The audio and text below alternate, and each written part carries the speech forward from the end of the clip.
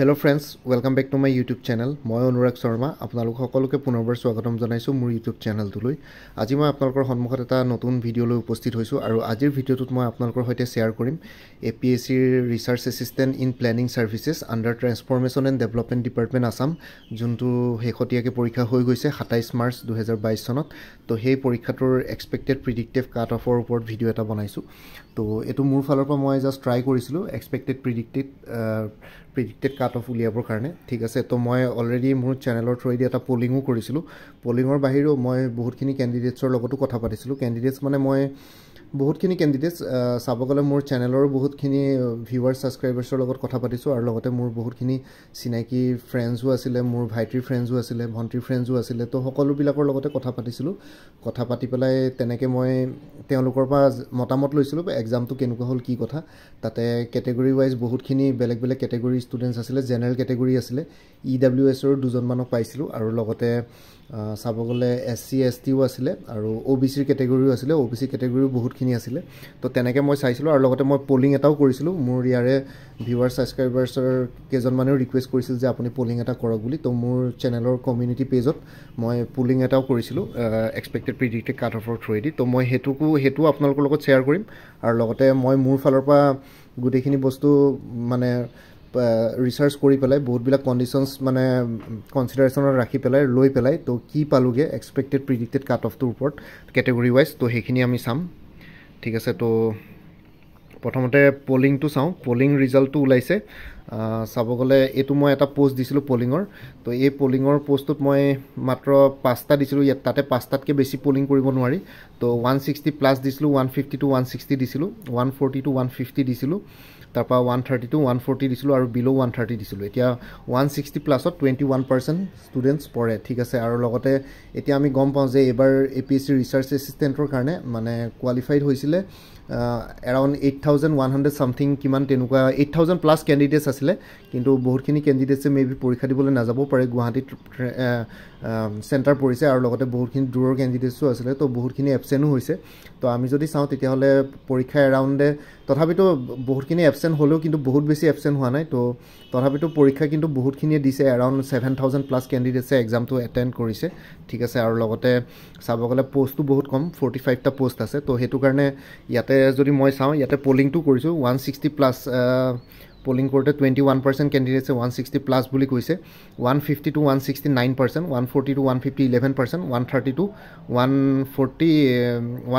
140 12% আৰু বিলো 130 47%। ঠিক আছে, আৰু লগতে এখিনি যদি চাওঁ তাৰ পিছত এখিনি চোৱাৰ পিছত মই গম পালো আৰু লগতে মই যিমানখিনি ক্যান্ডিডেটছৰ লগত কথা পাতিছো তো তেওঁলোকৰ পৰা গম পাইছো আৰু লগতে মোৰ দাদা এজনে লাষ্ট টাইম পাইছিলে এই ৰিসাৰ্চ এসিস্টেন্ট ইন প্ল্যানিং সাৰ্ভিসেসটো যোনটো ট্ৰান্সফৰমেশন এণ্ড ডেভেলপমেন্ট ডিপাৰ্টমেন্ট। তো যোৱাবাৰ পাইছিলে তেওঁ এনে EWS ক্যাটেগৰি আছিল, কিন্তু তেওঁ যেতিয়া কোৱালিফাইড হৈছিলে তেতিয়া জেনাৰেল ক্যাটেগৰিতে পাইছে। যেহেতু আনৰিজাৰ্ভ ক্যাটেগৰি হেতু সবৰ কাৰণে ওপেন থাকে, ওপেন ক্যাটেগৰি হয়।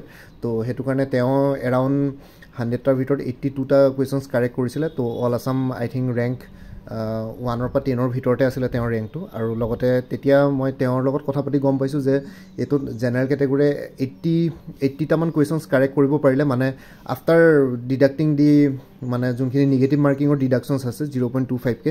তো সেই নিগেটিভ মাৰ্কিঙৰ ডিডাকশ্যনছখিনি কনচিডাৰেশ্যনত ৰাখি পেলাই আপোনালোকে 80টা কুৱেশ্যনছ যদি কাৰেক্ট কৰিব পাৰে জেনাৰেল ক্যাটেগৰিত তেতিয়াহে আপোনালোকৰ চান্সেছ থাকে, কাৰণ পোষ্ট বহুতেই কম। ঠিক আছে, 45টা পোষ্ট আছে। তো হেতু কাৰণে কাট অফটো হাই হ'বই। তো এতিয়া মই যদি চাওঁ এক্সপেক্টেড প্ৰিডিক্টিভ কাট হ'বলৈ আহোঁ এতিয়া ডাইৰেক্ট তো জেনাৰেল আৰু আনৰিজাৰ্ভ ক্যাটেগৰিত মই 160 প্লাসে পাইছোঁ। ঠিক আছে, তো 160 তলতো জেনাৰেল ক্যাটেগৰি নামা চান্সেছ নাই এই এক্সামটোত। এইটো আপোনালোকে APSCৰ কম্বাইন কম্পিটিভ এক্সামিনেশ্যন প্ৰিলিমছৰ লগত মানে তুলনা নকৰিব। ইয়াতে কাট অফ হাই হয় কাৰণ পোষ্টটো বহুত কম আছে। ঠিক আছে, তো হেতু কাৰণে জেনাৰেল আনৰিজাৰ্ভত 160 প্লাসটো চিয়ৰ এণ্ড চাৰ্টেন লাগিছে, কাৰণ যোৱাবাৰো 160 প্লাসে আছিলে। আই থিংক 160 প্লাস নহ'লেও 160টো আছিলে, মানে 80টা কুৱেশ্যনছ কাৰেক্ট কৰিবলগীয়া হৈছিলে জেনাৰেল ক্যাটেগৰি। ঠিক আছে, আফটাৰ টেকেন ইনটু কনচিডাৰেশ্যন দি নিগেটিভ মাৰ্কিঙৰ স্কিমটোত কনচিডাৰেশ্যনত ৰাখি পেলাই।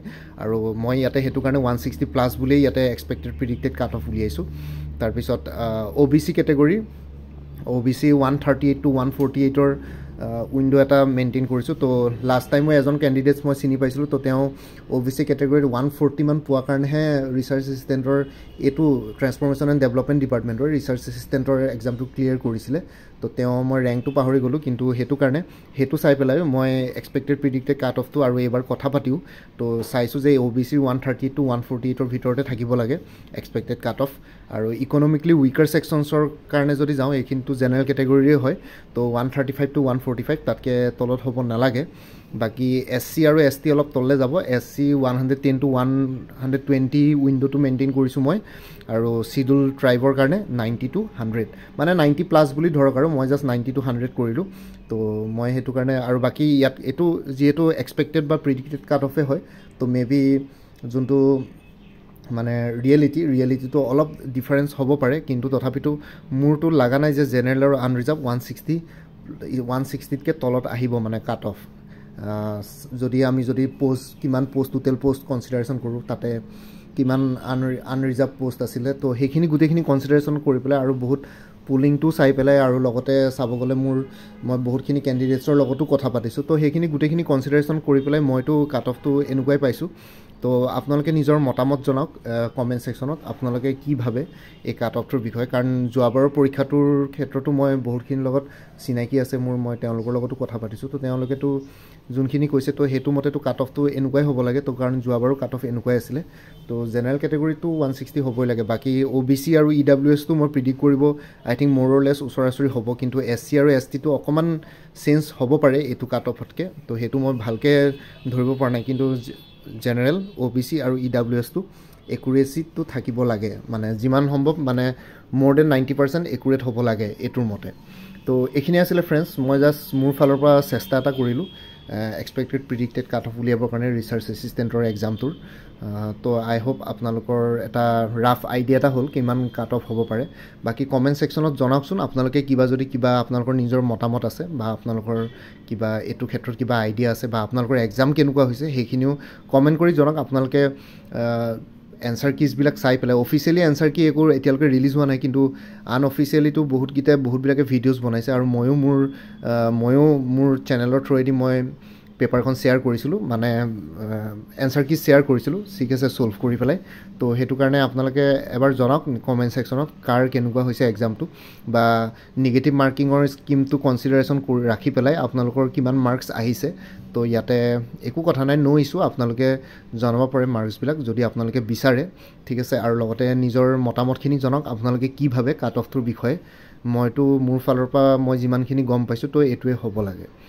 ঠিক আছে ফ্ৰেণ্ডছ তো আজিৰ ভিডিঅ'টো ইমানেই আছিলে বাকী কাইলৈ পুনৰ এটা নতুন ভিডিঅ' লৈ আপোনালোকৰ সন্মুখত উপস্থিত হ'ম আৰু লগতে মোৰ ভিডিঅ'জবিলাক চাই যদি ভাল পায় মোৰ চেনেলটো ছাবস্ক্ৰাইব কৰি ল'ব আৰু লগতে আপোনালোকৰ যিমানখিনি ফেমিলি ফ্ৰেণ্ডছ ৰিলেটিভছ আৰু চিনাকি এক্সপিৰিয়েঞ্চ আছে তেওঁলোকৰ লগত মোৰ চেনেলটো শ্বেয়াৰ কৰিব লগতে কমেণ্ট ছেকশ্যনত জনাব কিবা যদি কুৱেশ্যন থাকে ডাউট থাকে মই নিশ্চয় আপোনালোকৰ কুৱেশ্যনছ আৰু ডাউটছবিলাকৰ ৰিপ্লাই দিবলৈ চেষ্টা কৰিম আৰু লগতে মই এটা ছেপাৰেট প্লেলিষ্ট ক্ৰিয়েট কৰি থৈছোঁ APSC ৰিচাৰ্চ এছিষ্টেণ্ট বুলি তাতে আপোনালোকে APSC ৰিচাৰ্চ এছিষ্টেণ্ট ৰিলেটেড সকলো ধৰণৰ ভিডিঅ'জ পাই যাব তাতে মই মেক্সিমাম ভিডিঅ'জ আপলোড কৰিছোঁ ৰিচাৰ্চ এছিষ্টেণ্ট ৰিলেটেড তো মই সেই প্লেলিষ্টটোৰ লিংকটো এই ভিডিঅ'টোৰ ডেছক্ৰিপশ্যনত প্ৰভাইড কৰিম আপোনালোকে তাতে গৈ পেলাই ৰিচাৰ্চ এছিষ্টেণ্টৰ বাকী ভিডিঅ'জবোৰ ভিউ কৰি চাব পাৰিব আগৰ প্ৰিভিয়াছ ইয়েৰ কুৱেশ্যন পেপাৰ্ছো আছে বহুত আৰু লগতে এইবাৰৰ যোনখন পেপাৰৰ এনচাৰ কিজ আছে তো সেইখনো আছে তো আৰু বাকী অন্যান্য বহুতখিনি ৰিচাৰ্চ এছিষ্টেণ্ট ভৱিষ্যতলৈ যদি কোনোবাই দিম বুলি ভাবিছে তেওঁলোকৰ কাৰণে বুকছ এণ্ড ষ্টাডি মেটেৰিয়েলছ কি ফ'ল' কৰিব লাগিব কেনেকুৱা কি এক্সাম পেটাৰ্ণ তো গোটেইখিনি বস্তু আছে ভিডিঅ'জৰ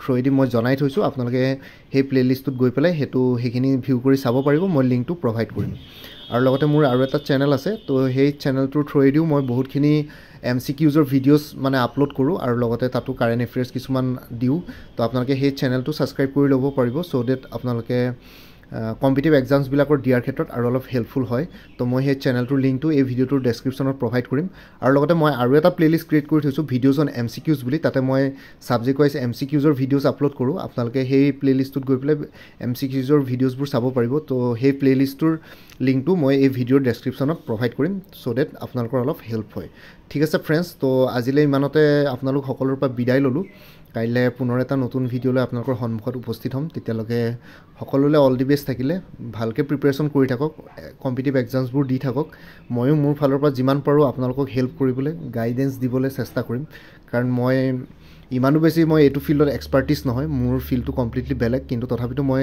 যিহেতু বিং এন এডুকেটৰ হিচাপে মই এই চেনেলটো খুলিছোঁ তো মই এজন as a good gentle educator হিচাপে মই আপোনালোকক গাইডেন্স দি যাম ভৱিষ্যতলৈকো আৰু মই মোৰ ফালৰ পৰা বহুতখিনি মোৰ এক্সপিৰিয়েঞ্চ গোটোৱা হৈছে মই বহুতখিনি গভৰ্ণমেণ্ট এক্সামছ দিছোঁ আৰু লগতে তো মোৰ অভিজ্ঞতা বহুতখিনি হ'ল তো মই মোৰ অভিজ্ঞতাবিলাকৰ ফালৰ পৰাই মই আপোনালোকৰ সৈতে এইখিনি বস্তু শ্বেয়াৰ কৰি আছোঁ ঠিক আছে ফ্ৰেণ্ডছ তো বাই এণ্ড টেক কেয়াৰ আজিলৈ আপোনালোক সকলোৰে পৰা বিদায় ল'লোঁ কাইলৈ আকৌ লগ পাম ভাৰত মাতা কি জয় জয় আই অসম